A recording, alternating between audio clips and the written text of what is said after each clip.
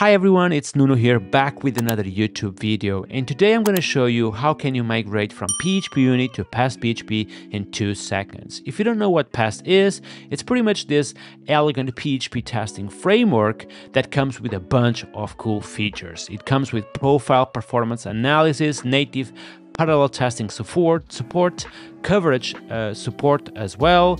You can use type coverage, architectural testing, snapshot testing, and so much more. So let's just migrate an existing PHP unit test suite to this Pest testing framework. I'm going to click on Get Started, and then I'm going to scroll all the way down into this section called Migration from PHP unit. And this section pretty much have 2 commands which you need to execute in your PHP unit test suite. So let's just migrate this PHP unit test suite I have here. And as you can see, this is a fresh Laravel application with Breeze.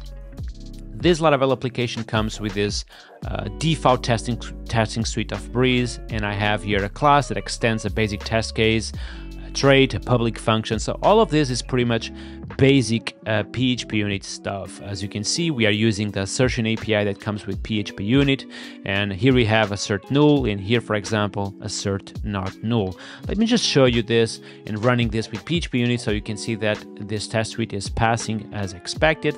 And here we have 43 tests and 78 assertions. Now I'm going to clear my terminal and run those 2 commands provided on the documentation. The first one is to install the plugin Drift, which is the name of the plugin that will allow us to migrate to Pest PHP. Then I'm going to clear my terminal and I'm going to run the second command, which is will execute effectively the Drift plugin. And once I run this, I get the feedback on the terminal in 2 seconds that 22 files were migrated to Pest. And once I refresh Sublime Text, you can see that this entire test suite was migrated to Pest PHP in 2 seconds. How crazy that is. We have everything written on Pest PHP using the expectation API. Even things, I think, such as assert not null was migrated effectively to expect not to be null. How crazy that is. And I can now clear my terminal, run Pest if I want to, and hopefully everything is still passing as expected, which it is. 43 tests passing.